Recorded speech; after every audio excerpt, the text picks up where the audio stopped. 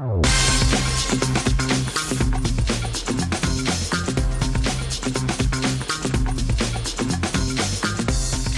you for joining us on Good Living. We're rapt now to be able to have a chat with international author Elizabeth Kostova, who is on a whirlwind tour of New Zealand, really, and great to see that you've made it down to Christchurch, Elizabeth. Thank you for joining us. Thank you so much for having me. First time in New Zealand for you. Exciting. It is. It's just been wonderful. It's such a beautiful country. I'm getting only a little glimpse of it, but now I can see I have to come back for much longer. I know, exactly. It's always the way, isn't it? Yes. But it's been a busy tour for you as well. 9 weeks in total. Yes, so 9 weeks so far. Oh, and still more to come. So obviously you spend a lot of the time promoting your books in your home country, and then you head to other places around the world as well. How do you kind of decide where to go? Is that the publisher's decision? Well, that has a lot to do with publishers and also with the publishers who pick up a book overseas. So with my first novel, The Historian, I think I went to 9 countries, and that novel was widely translated, and this one is starting to be translated in a lot of places as well, so I have a feeling I will be going to some other countries. But this has been really a lovely trip here. I'm so grateful to get to see a little of New Zealand. Oh, I think it's so wonderful that international authors do stop by, because it's great for us to be able to have a chat with you. You know, we buy your books and we see them in the stores, and having you here is fantastic for us. The Historian, can we quickly talk about that? Yes, because of course that was a hugely popular book. You know, went to #1 on the New York best-selling list, didn't it? It did, yes. That was a huge surprise for me, I have to say. I really had written it in a slow and mostly rather private way over 10 years and around the edges of a lot of other things in my life, and I was really stunned that it did that. It's fantastic. You must have been absolutely thrilled. Well, I was, yes, thrilled and shocked. The basis of that book is Dracula, isn't it, really?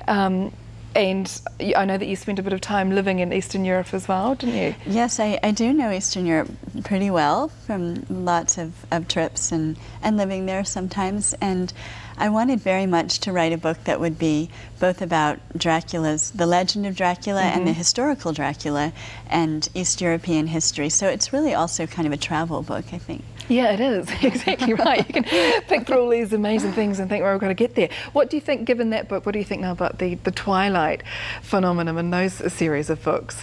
Well, I think in a lot of ways they're very different. You know, they are much more a kind of young adult phenomenon, and much more sort of, you know, I think they're more fantasy. And the Historian, which came quite a bit before actually, is very much more grounded in real history.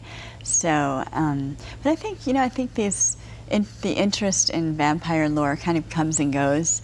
The first wave of it was in the mid-18th century, so, you know, probably again in 2030 there'll be a wave of vampire literature, and everyone will say, oh, I remember this happened a couple of generations ago. Yeah, that's right. We're just enjoying it at the moment.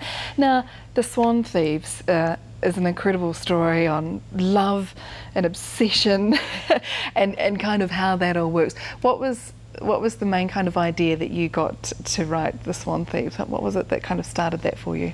You know, I've always loved paintings and art history. I'm not a painter myself. I wish I could say that I am a painter. But I just love looking at paintings. And I'd wanted for a long time to write a novel about painters and painting, and those subjects led kind of naturally into the obsession that painters can feel sometimes for their work, and all artists, I think.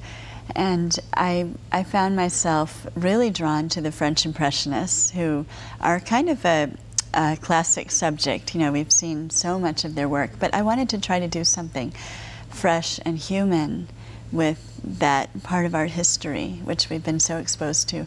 And I was very excited developing this story, because it takes place both in the late 20th century in the United States, with some characters there, and in the 1870s and 1880s in Paris and Normandy, and some settings I found very beautiful. And it's briefly, it's the story of a psychiatrist in Washington, D.C. in 1999 who is also an avid amateur painter. And one day he gets the case of his career, this genius painter, Robert Oliver, And Robert Oliver refuses to speak in treatment. So his psychiatrist begins to interview the women close to him, who've been close to Robert Oliver, and also to wonder why Robert Oliver paints the same beautiful face over and over. Right. And this leads him into a story that's a mystery from the 19th century as well, so, and into the historical setting in the book. And both parts of the book do contain rather unusual love stories. And it really was a joy to write. It was a book that unfolded little by little for me, and not one I sort of expected to write. It's been a huge pleasure. So with the historian, you're saying that was a 10-year process. Was it a long period of time for the Swan Thieves as well? Well, it was a mere 4 years. So somebody asked me the other day, why did it take so long? And I said, oh, it seemed very fast to me after 10 years. But I had more time to write this time, more time to immerse myself. I do a lot of research in my work, as you know, so that, and I really like to have as much knowledge of history as I can and as much accuracy about the real settings and historical events, and those things take a lot of time. Of course, yeah. But it really does, I mean, it makes the book feel so much more realistic and come alive, the fact that the research is done so impeccably with history, and that you know that you can, it's a really good true account. It's brilliant. Who's your favourite painter?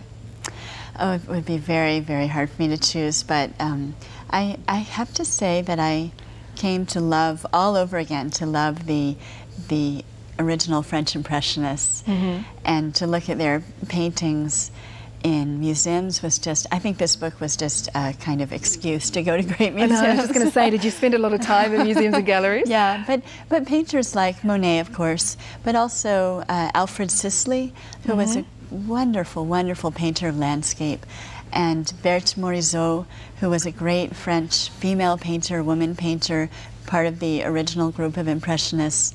She painted a lot of lovely, intimate scenes from family life and people she knew, but also landscapes. So it would be very hard for me to choose. I know, that was a tough question. Well, Elizabeth, thank you so much for coming and talking about the Swan Thieves. Of course, it's available now in all good bookstores. And congratulations as well on the film rights to The Historian. I think thank you very much. Something very exciting to look forward to in the next year or so. Yes. Thank you very much, Elizabeth. And do stay tuned, because we will give away the Swan Thieves in the Coffee Catch-Up, which is on the way next with Donna Manning.